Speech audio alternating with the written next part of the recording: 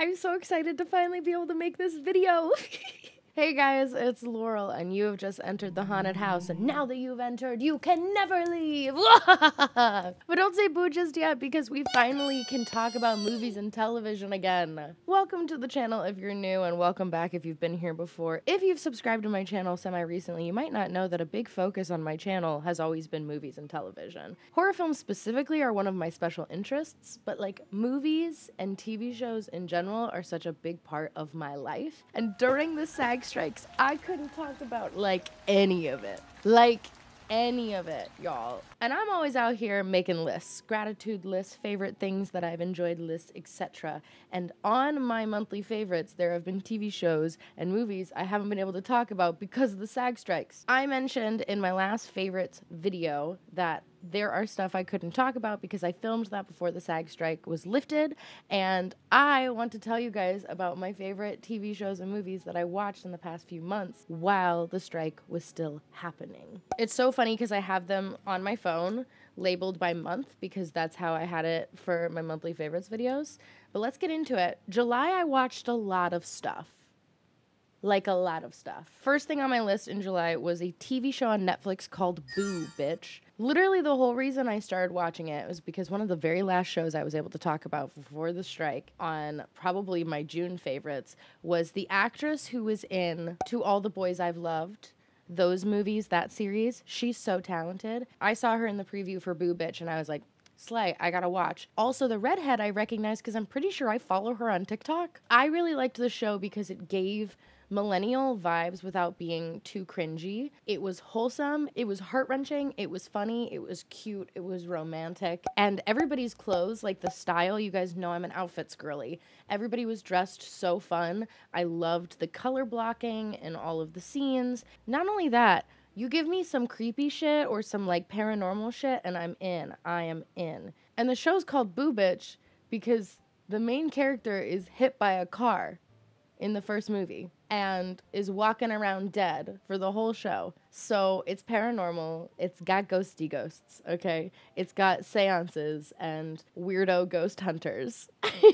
And it's just really cute. And it's definitely a show about friendship and learning about yourself and going on a journey, really living life and living life to its fullest. And it's only one season, and one thing I love about that is there's so many shows that just keep going, okay? I love a show that gives me just a nice, perfect little ribbon on top at the end, you know? I feel like I was going through a romantic drought at this time because I watched XO Kitty, and then I watched All the Boys Who I've Loved, and then I watched Boo Bitch, and then I discovered the show The Summer I Turned Pretty, which I think when I was watching it, it was actually on season 2, waiting for season 3, because I gotta say it, y'all. Apparently, I think this show is based off of a book, and from what I've understood, the season 2 doesn't follow the book, and I wasn't satisfied with season 2, I'll just say it. There's parts that I really like, but I'm getting ahead of myself. The Summer I Turned Pretty, it's this girl who grew up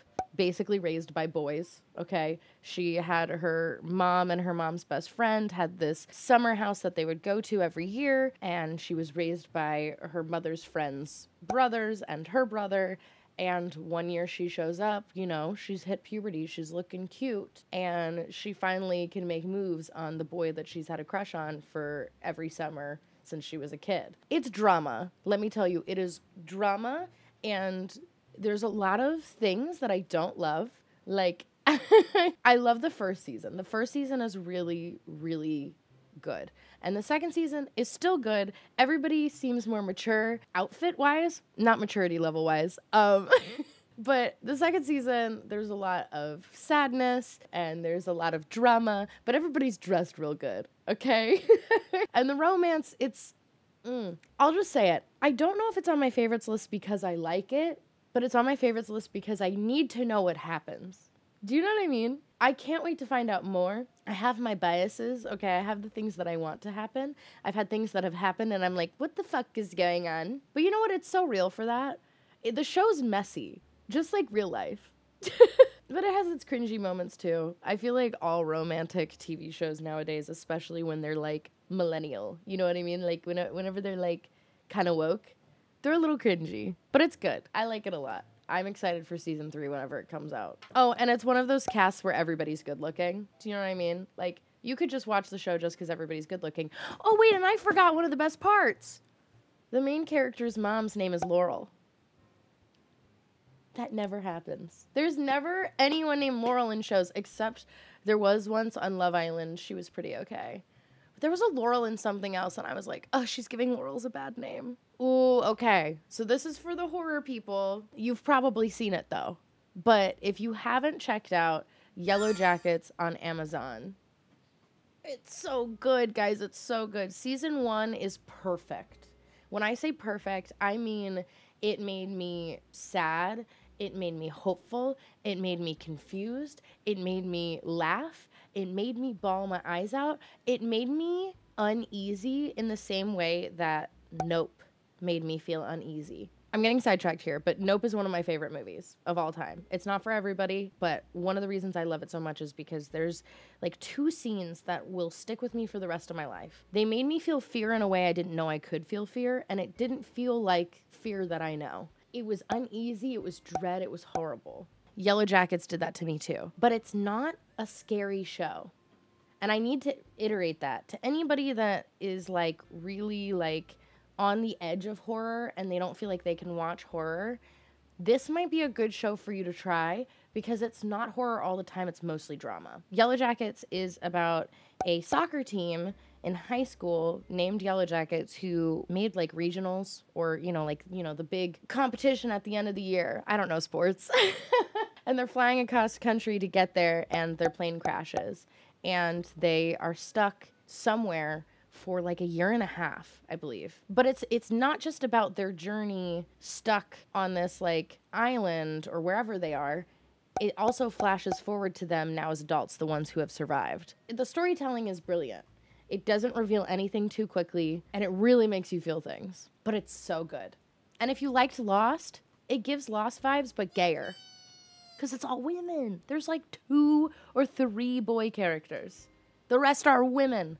And it's awesome. It's so gay. It's so fruity. Season 2 is still good. It's just season 1 was just perfect. You know what I mean? But I just love it a lot. And I think 2 of my favorite like older actresses who I've kind of grown up with because I saw them in stuff like Whip It or 2.5 Men because that was a show my parents used to watch. These 2 actresses, they kill it.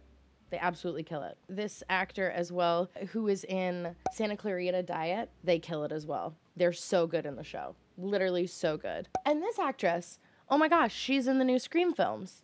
She's incredible in this too. Literally, it's such a good cast. It's genuinely such a good cast. Great script, great show. Anyway, I'm really hoping for a season 3. I'm really rearing for a season 3. But I liked it so much. Oh my God, how could I forget Christina Ricci? How could I forget Christina Ricci? She is a marvel in this show. I like everything she's in, truly, everything. She plays the worst character ever, but I can't stop loving it because her performance is magnificent. Ugh, so good. So good. On my birthday, July 21st, 2023, the Barbie movie came out. And guys, this movie was life-changing for me, and I am not exaggerating. And I know I'm not alone in that, okay? I hated that I couldn't talk about this movie when it came out. It's actually so infuriating that I couldn't talk about it because I would get to watch all these stupid brain dead takes from the male experience seeing that film and people calling it propaganda and liberal whatever. I truly knew that there were going to be especially men who wouldn't understand it and would be offended, but it only proves the point of the movie. It is about girlhood, womanhood. And Billie Eilish's song really just like put a ribbon on the cake at the end of it. God, it's such a perfect film. And when I was watching it, there's, 2 big, beautiful scenes where, we're spending this whole movie laughing, having a good time. The whole first 20 minutes about learning about all these characters is so fun. And then all of a sudden Barbie has existential dread for the first time in her life. It's still fun, but there's these 2 big moments where, one, there are no lines. If I'm remembering correctly, there's no lines, but so much is said. And you could just hear the whole theater turn silent, and everybody's holding their breath. And I'm holding my breath because I'm holding back sobs. And that second moment, this big, beautiful monologue, again, I'm holding back sobs because nothing has ever made me feel so validated and motivated and angry and sad and tired and heard and understood in my whole life. And bro, I wanted to just sob in the theater and I couldn't. It felt like it would have been too rude. You know, the theater was so quiet. You could tell that so many people were so affected by that beautiful monologue. If you haven't seen it yet, know that you're going to have a good time, but it's going to touch you in your bones and in your soul. What a perfect film. And if you haven't experienced girlhood and you don't understand the movie, please watch it again and really listen to the women. Try to see it from their perspective and understand that nothing from the female perspective was dramatized. Nothing. Not the catcalling, not the being talked over, not the sexualizing, not any of it. And I think the most beautiful thing about the movie, and this might be spoiler territory, so if you haven't seen the film yet, I'm going to put a timestamp here.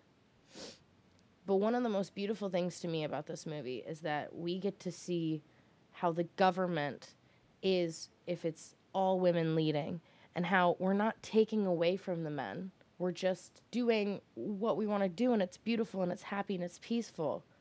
But when it's men leading, we're taking away from women. We want peace, but they want power, and it's just not the same. And we've lived in a world of patriarchy, so we've seen it. We have proof of it. What a beautiful film. Anyway, the movie's about Barbie dolls and what it's like to be a woman. A disclaimer, because I feel like maybe some people will be confused. I have talked about my gender identity on this channel. I don't identify as a woman, but I still was raised like one, and I've still experienced girlhood and womanhood because that's how I am, to this day, still perceived on a daily basis by people who don't know me. I'm Demi Girl. Feel free to look that up and, decide what that is to you. I think that labels don't really actually make sense for me, but that's the closest one I've found for me. And that's why sometimes I'm like, I am a woman. And other days I'm like, nah, I'm not a woman. Don't call me that. Life is too short to put yourself in a damn box. You know what I mean? Barbie is probably one of my favorite movies of all time now. Okay, the last thing in July is an anime. We really have a spread of all different kind of things, huh? When Mara, bestie, was here for my birthday, we spent a lot of the time, chilling and watching stuff because I was exhausted. I had been overworking myself, months leading up to my birthday. So we just chilled, right? And she introduced me to Chainsaw Man. I know when this was coming out with new episodes, I feel like it was, one of the most talked about shows at the time. So I'm a little late on the wagon. But oh my God, it's so good. And it's so kink-coded. Chainsaw Man is another series where the main character dies in the first episode. And then, all of a sudden things change and they got a chip on their shoulder and they got shit. But the only motivator for this man is that he's horny. And you know what? That's so real. And if it were a live action show, I think I'd hate it. But there's something about it being an anime where I'm like, it's endearing. It's not endearing. I love and hate the lead. I love and hate the lead. But the women in the show are... God, the women in the show are so... dommy mommy. And you know what? I'm not afraid to admit that I probably wouldn't like the show if it wasn't kink-coded. It's so kinky. Are you gonna be my pup? Are you gonna be my dog? Calling him good boy and putting a fucking collar on him? Are you kidding me? What is going on? I need to rewatch the show. Also, the music is banger. The theme song is so good. I jam to it once every few days because it's such a good song. My Stray Kids boys love Chainsaw Man, which is only a plus. Literally, I love the show. There's only one thing that I cannot stand, and it's the fact that the male lead at some point, he doesn't know how old he is, and he says that he thinks he's 16. And the show is so kinky. Everybody else is adults. And there's a very specific episode that just could have been a really sexy episode if everybody was adults. Well, we find out he's 16, and then that episode happens. Like, one after another. In my headcanon, he's an adult. I'm like, he said he thinks he's 16, so I'm going to believe that maybe he just doesn't know his age.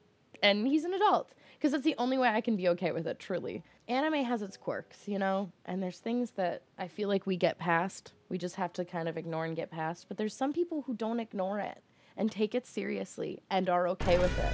Anyway, if it wasn't for the fact that the main lead is 16, I think it'd be one of my favorite animes. Like, it's just so good.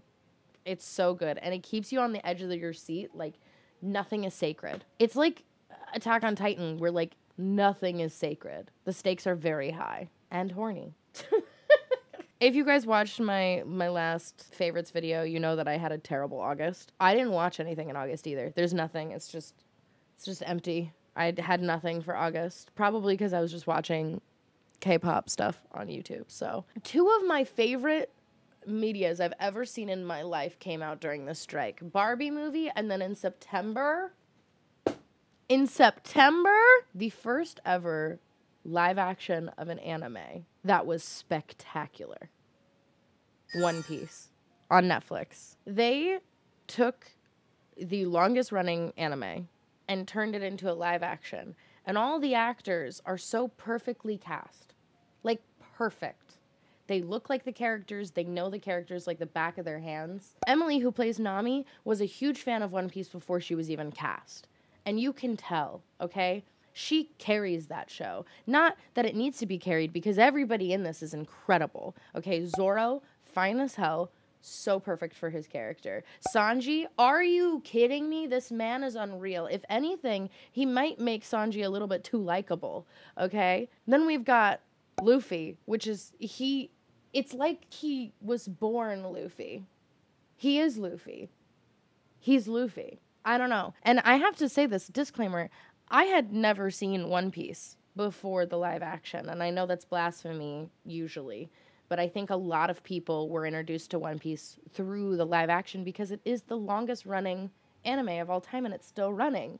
And so to me, it's never seemed accessible. I'm always like, it's just, there's too much. That's a lot of work, you know? Like, even Hunter x Hunter, I never finished. I've always wanted to. I'm interested. But this live action made it all accessible because it's so good. And I didn't know how wholesome the show was. It's pirates, but they're wholesome. It's pirates, but they're like good people. Kinda. They've got their moments. Usopp. How did I forget Usopp? Okay. That man. Okay. I don't know, like, literally, I can't even get my words together because I liked it so much and I had so much to say when it came out, and now I feel like I'm so overwhelmed because I want to talk about it so bad, but I don't know what to say because I don't know where to start. I've rewatched it 3 times. Just so good. And because of it, I've started watching the anime. The live action was so well done. You could tell that everybody really cared about the product of the show and knew their characters and knew what needed to be done with every shot and every episode. Of course, like, there's going to be some silly makeup and hair, but that's anime. You know what I mean? Like, it's just, it was so good, guys. It's so good, and I literally follow every person on Instagram now because it's just so good. Anyway, if you've ever, like, thought about watching the anime, I honestly would never say this about any other anime ever, because every other live action that's ever come out, if it's good, it's still not good enough for you to be like, yeah, watch the live action first. But I feel like we all get a little pass with this one because it's so good. I'm so excited for there to be more. I'm not positive there's going to be more, but there better be. I will not be okay if there's not more. Okay, in October, I didn't watch as much as I'd like to because honestly, I was working so much. There's a lot of movies I wanted to see in October that I didn't. But I did get a chance to watch Boogeyman. One of the reasons I was excited to watch it is because the female lead is an actress in Yellow Jackets as well. My favorite character in Yellow Jackets, in fact. So I was like, I have to watch Boogeyman. I have to. What I will say is I think it would have been way more fun to watch in theaters. I think that some movies are just, there's so much atmosphere that needs to be atmosphering. You know what I mean? I think it had the potential to be horrifying if I had watched it in a movie theater. In my house, it just, like, didn't do that for me. But I did catch myself like looking at my phone a little bit, because there were moments where I was like, okay, wait, actually I'm a little eked out. I'm a little eked out. But there's a little girl. She's one of the main characters. Her acting's incredible. There's moments where you're frustrated at other characters because you're like, just listen to your fucking daughter, dude. But it's good, especially if you're scared of the dark. It's a very good movie if you're scared of the dark. I liked the story. I don't know if I was at the edge of my seat enough for my liking, but I do think that it's worth a watch. Okay. The last thing on my list is actually a show I haven't finished yet. I have 2 more episodes left, so no spoilers, just in case I post this and I still haven't finished. Please and thank you. But in October, Netflix came out with the series Fall of the Ushers, which is made by Mike Flanagan. And if you guys haven't seen any of his shows, they're killer. They're fantastic. I feel like they're what American Horror Story wanted to be. But I'll say it, guys, Ushers has been my favorite of all of them. I think that they keep getting better and better and better. Midnight Mass didn't do it for me. I was a little bored, mainly because Midnight Mass is so ingrained in religion, and I didn't have a religious upbringing. I went to church like twice, you know, so like nothing really spoke to me with it. But the other 2 of his that I'd seen were Haunting on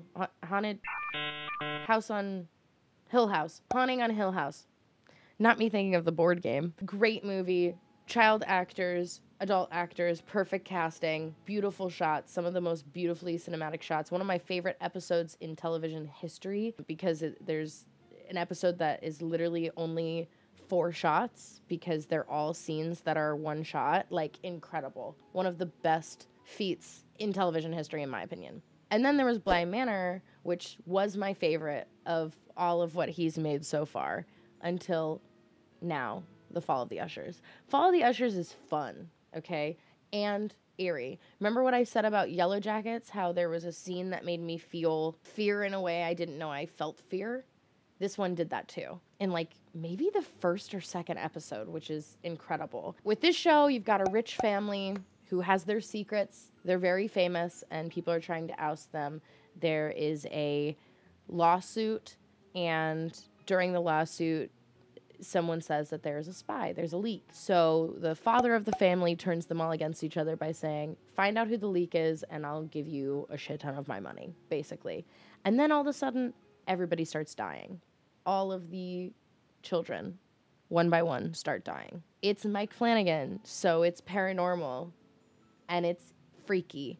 And there's some crazy jump scares. The cast is incredible. I mean, it's got a lot of the same faces we know from other stuff, but I love most of those people. I don't know why I said most. I really do. I like all of them. The movie is filled with Edgar Allan Poe references. I don't know how many people have noticed that, but there's, as a girly who like loved, like hyper fixated on the Telltale Heart, y'all, like that was crazy, okay? It's crazy. It's so good. There's ravens. Mark Hamill's in it. I don't know, dude. Like, it's a stellar cast. Edgar Allan Poe references. Beautifully shot. Cool storytelling. I'm so excited to see how it ends. I have my theories, but I'm really excited to see how it ends. One thing that I think Mike Flanagan does really well is he has really strong female characters. It's a millionaire, like, sibling, like, power team, right? But the sister is like the mind, the brains of all of it. He also came out with a movie years ago called Hush with his wife and my favorite Broadway actor and singer, John Gallagher Jr., where there's a woman who is deaf who is like living alone and being terrorized all night by a killer. And he's terrorizing her in ways that, like, you know, you couldn't really do if she could hear. But Mike Flanagan is so good at making strong female leads. And I hate to give men credit on stuff like that, not because men don't do their research or whatever, but like at the end of the day, like they don't have the experience, you know? It is interesting to me to see men do it well when they don't have the experience. And maybe it's because they're a team, him and his wife, because she's in all of his work. But I really, really enjoy the show. Really enjoy the show. Really enjoy his work.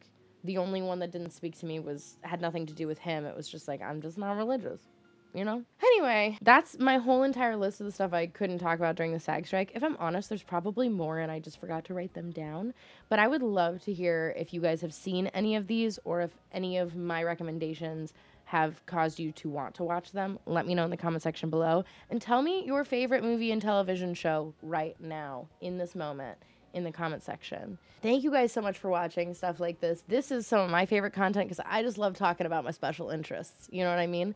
And if you guys vibe with any of my content, if you watch this whole video and you didn't leave a like, consider doing so. And maybe hit that subscribe button. You can hit the bell button so you can get notified when I post new videos. We're out here doing K-pop stuff, hyperfixation stuff, gratitude and self-care and vlogging. And right now, I'm at the peak of I'm just loving making content on YouTube. So if you just want to see me enjoying life and doing my own thing and really indulging in my special interests, I would love to have you as a subscriber here, but also consider following me on all my other social medias, okay? I post pretty much every day on Instagram, and I live stream on Twitch. We're not always playing games. Sometimes we're just sitting and talking and chatting. We've actually been doing body doubling lately, which has been really, really nice. Or like parallel play, whatever you call it. I call it body doubling. But it's been really nice. Like, you guys get some work done, I get some work done, we just hang out and chill. And don't forget, guys, I have merch in my own shop that's all super pretty cool. And my bestie who designs my merch, her shop is also open, and you can go check out her merch as well. I'm done plugging. I'm done talking. I hope you guys enjoyed this video. I will see you for the next one on the YouTubes, later, skaters. Let's watch good TV and movies together, friends. Pow, pow.